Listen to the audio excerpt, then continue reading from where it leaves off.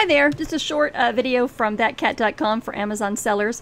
Lately I've been getting several emails from Amazon about price alerts, and I did some emailing and opened a couple cases and asked them what was going on with that, because they were actually deactivating my listings based on pricing alerts. Now, I am not interested really a lot in what Amazon wants me to price something at. I'm more interested in getting the best price I can and still maintain sales velocity.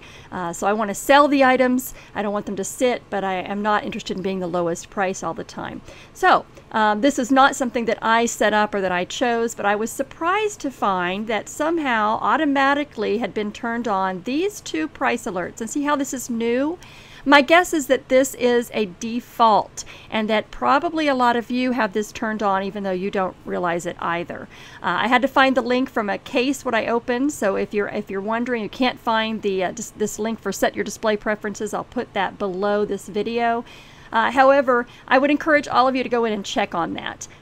This is the new pricing alerts, and what it does is if your price goes above what Amazon considers right for that item or below, they will be deactivated. They will not even be showing. So definitely want to turn that off. There's a lot of other settings in here that we can talk about later, but right now I'm more interested in making sure that all of your items that you have on Amazon are available for sale. So you definitely need to go in and make sure that these deactivate are not chosen.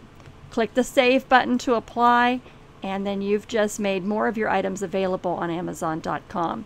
Here's where you can find the price alerts right here. Under your inventory, you'll find the price alerts listing right here. And after you go there, that is where you'll find the preferences button right here. And that is how you go in and find out how to turn this off. Okay, great. Have a great day. See you on thatcat.com.